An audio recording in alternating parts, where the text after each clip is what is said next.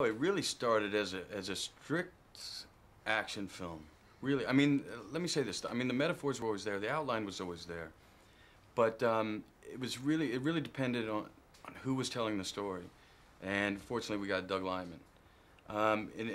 In someone else's hands, you know, it could have very easily been just an action film, a straightforward action film. But what you see in this one is that the action is always secondary. It's always behind. It's the backdrop for whatever's going on in the relationship, was usually some kind of bickering or fighting, and it's really well done that way.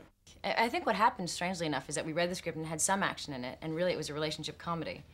And then I think Brad and I, being two people that love action, and the stunt coordinator knowing him from Troy and me from Tomb Raider, the action scene suddenly went from 3 days to 3 weeks, and everything got more competitive and bigger and bigger and bigger, so it turned more into an action movie.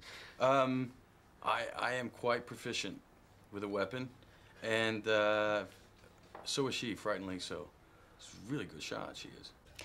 There was a few days rehearsal, and it was just funny because we can do stunt practice or gun training for days, but dance class was kind of like, oh God, it's that day. It's dance class. But it ended up being very fun, and especially because of all the weapons and the story in between it.